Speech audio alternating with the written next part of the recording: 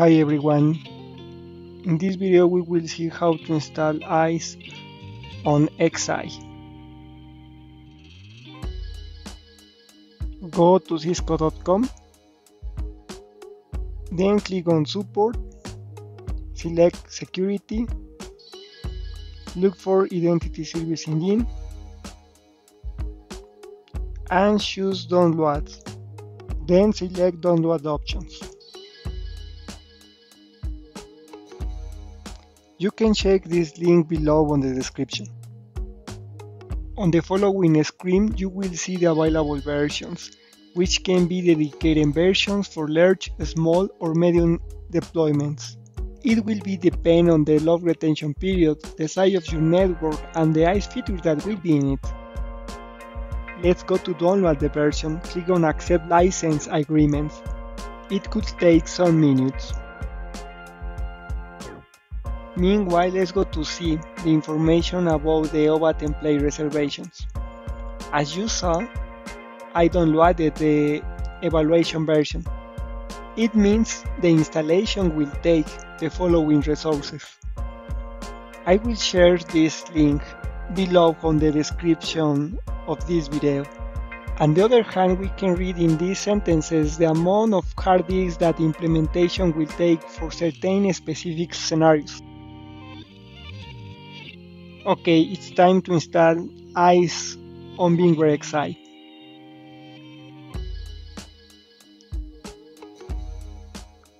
Click on Virtual Machines. Click on Create Virtual Machine. Select the second option. Upload your file. Configure a name. Choose your data store. Now click on Sync. Click on Next. Choose Finish. This will take several minutes. Now let's go to open the console in order to access to the CLI.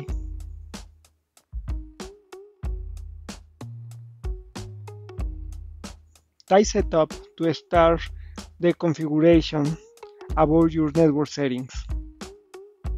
Enter the host name of your device.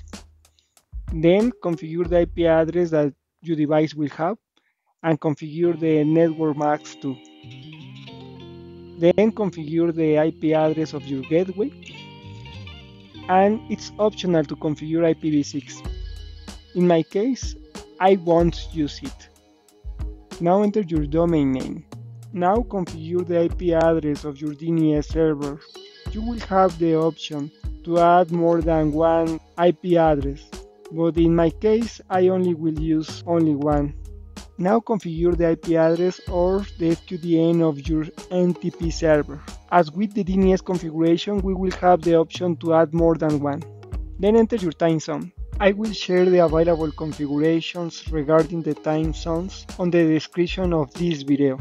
Then you will be able to enable the SSH service. If you want to manage your device through CLI, I suggest activating this. Now configure your username and your password. Finally, the services will bring up. We should hold on some minutes.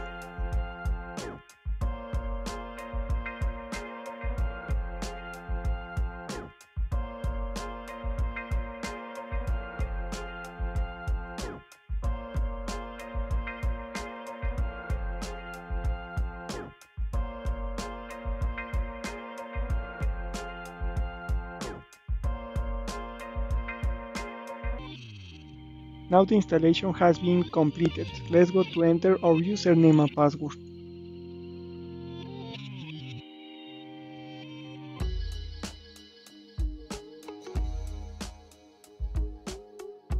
And type Show Application Status ISE in order to check the status of the services.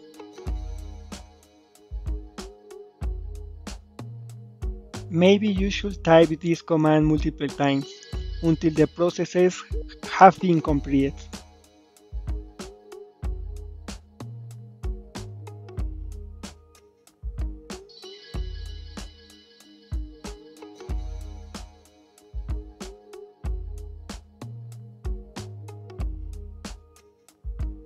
And finally, we will open our ISE.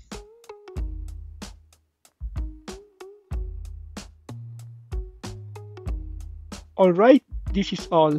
Thank you for watching this video.